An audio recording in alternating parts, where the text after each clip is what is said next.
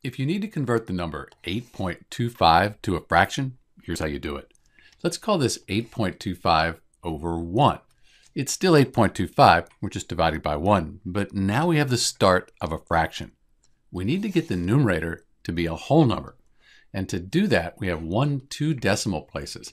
So we're going to multiply by 100. 100 times 8.25, that equals 825. We can't just multiply the numerator though. We also need to multiply the denominator by 100.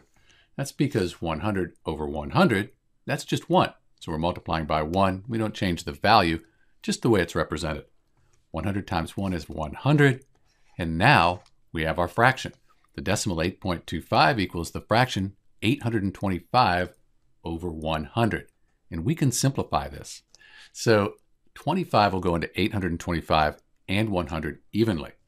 825 divided by 25, that equals 33. 100 divided by 25 is 4. So the decimal 8.25 equals the fraction 33/4.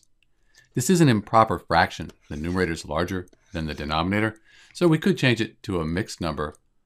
4 goes into 33 8 times. 8 times 4 is 32, and we just have 1 left over. So 8 1/4, that would be the mixed number for the fraction 33/4. This is Dr. B, converting 8.25 to a fraction. Thanks for watching.